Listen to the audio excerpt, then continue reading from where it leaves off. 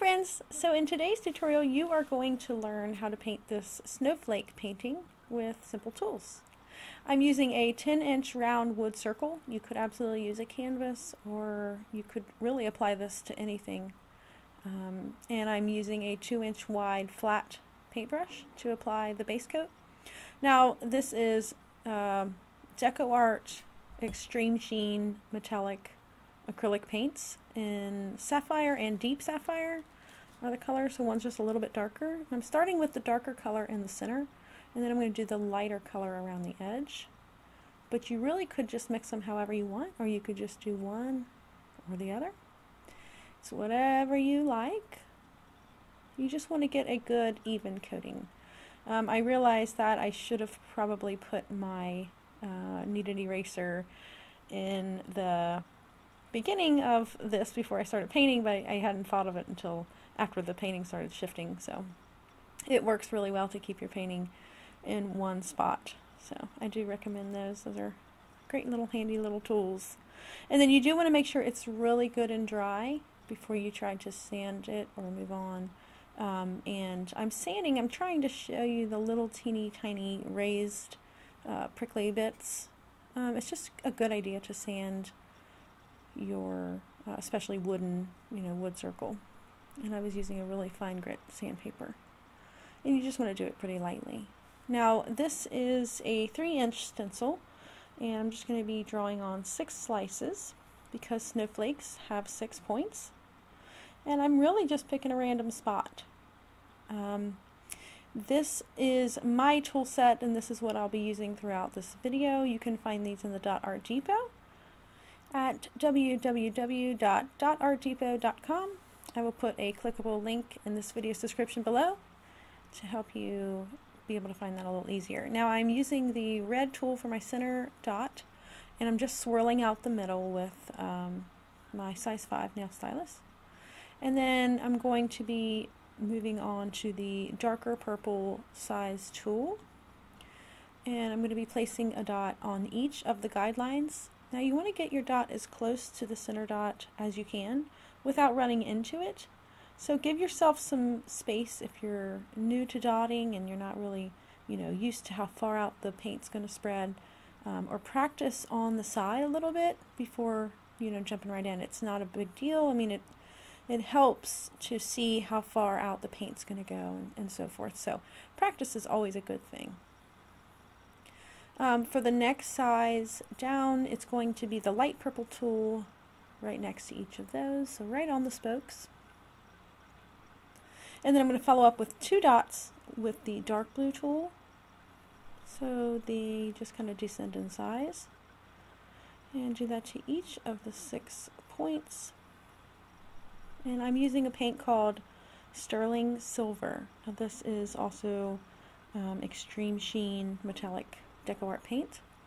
The next one is called Sky Blue Topaz, and it's more of just like an accent color. I wasn't trying to go all blue. I really wanted to stick with the white. If you hear snoring, that is legitimate snoring. That is my Chihuahua dog, Pablo. He is under my table. He does snore quite loud.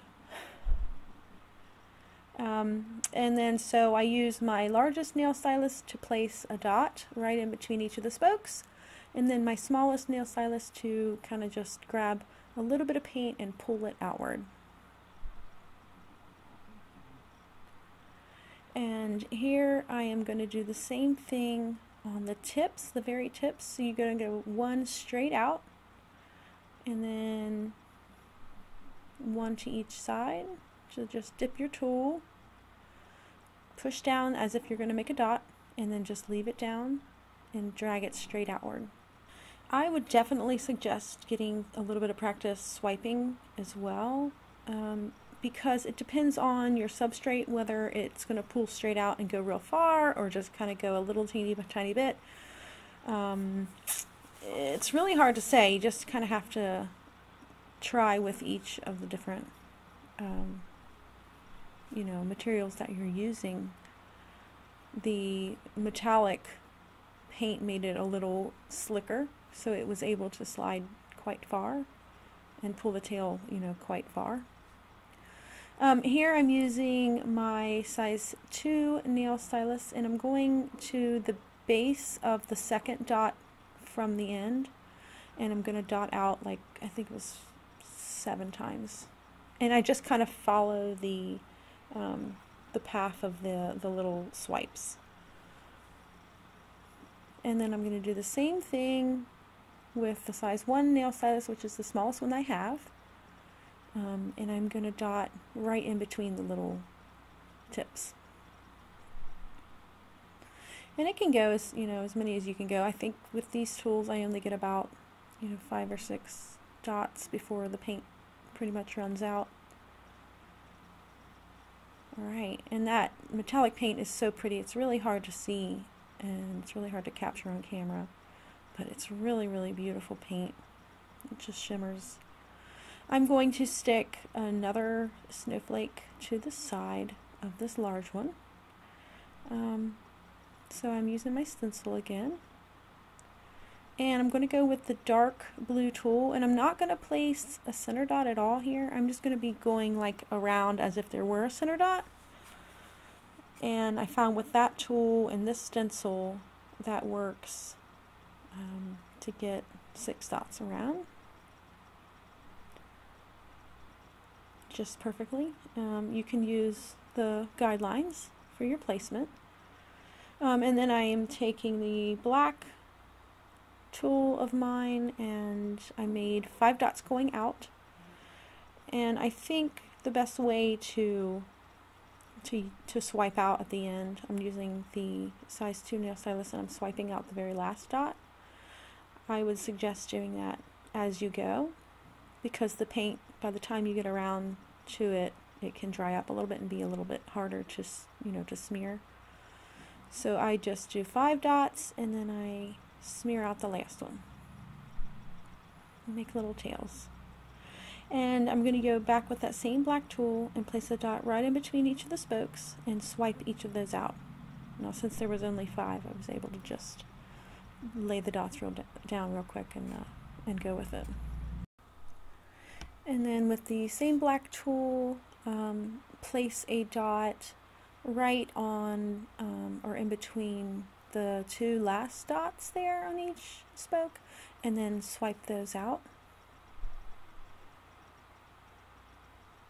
Just the same technique here. I really love this design. I looked at it afterwards and I thought it was a really pretty, really pointy design, but it just seemed really appropriate for a snowflake, so I went with it. I tried a few different ones. I had one that was more round, rounded all around, and I just didn't think it fit really well with this this set of snowflakes, so I didn't use that one, but I went with all spiky ones. So here it is, the size 1 nail stylus, which is the very smallest one, and dotting out from the, the 4th one down, right underneath the 3rd dot, above the 4th dot, and just dot straight out.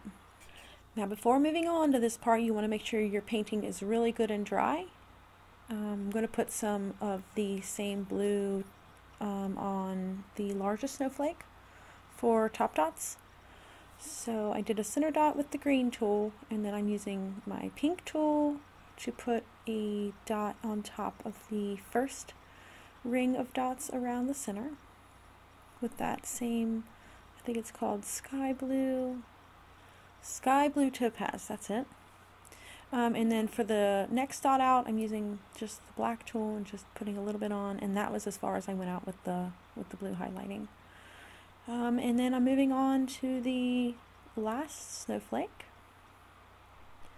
And I wanted to get some top dots on because after I paint all this, I am going to brush over it with some glitter paint, and then I'm going to add some random blue dots throughout, just because I thought it added a little bit of depth and some beautiful sparkle, which you can never go wrong with too much sparkle, right?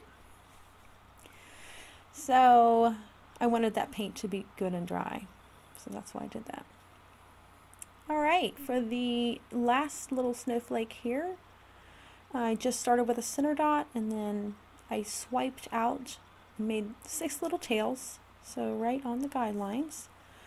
And then I'm using the size 2 nail stylus to dot straight out from each of the tails, and then a swipe in from each of the tail ends, and then a swipe inward in between each of the spokes there.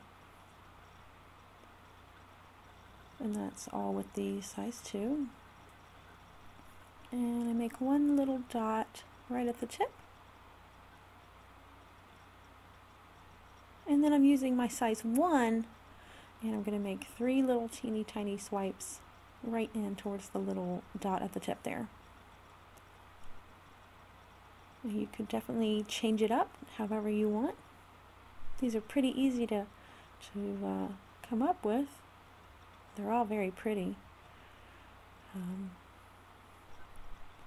And then I did notice some blank space there, and some people like the negative space, and that's perfectly fine. If you like it, just leave it. I wanted to add a little, highlight here and there. So I just added a couple really basic snowflakes throughout. Not too many.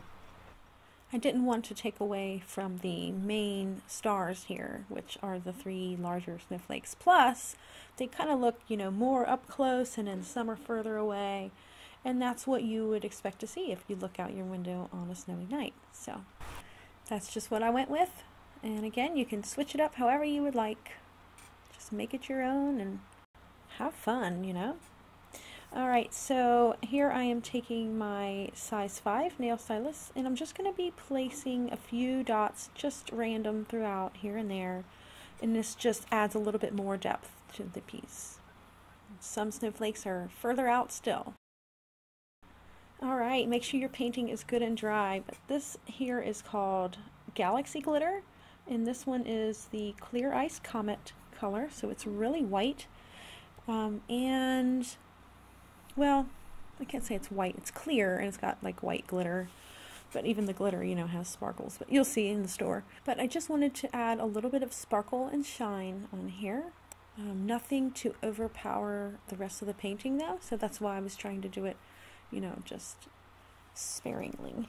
And the last step here, and you do want to, again, make sure it's good and dry. It dries pretty quick.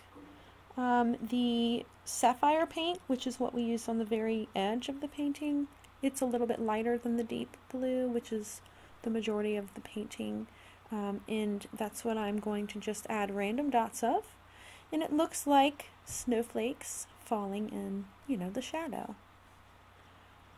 So I'm just going to go random here with them. I'm not going to do every single little space. I'm just going to put a few on here and there, different sizes. My largest being the, dark blue tool is what I used, and then the size 5 nail stylus. I dot about 2 or 3 times with that. That's about it. And here is the finished piece. You do want to make sure that the painting is good and dry before you varnish it. I have a video on how to protect your painting. If you haven't seen that, you can click here. And I hope you enjoy this step-by-step tutorial. You can see those sparkles. Beautiful. Hey, if you did like this tutorial, don't forget to give it a thumbs up. That just lets me know that you would like to see more like it. If you are new to my channel, I would love to have you as a subscriber. You can check out all of my other dot mandala tutorials. Don't forget to hit the little bell icon so that you are notified for when I upload my next tutorial. Thank you so much for watching, and I'll see you soon.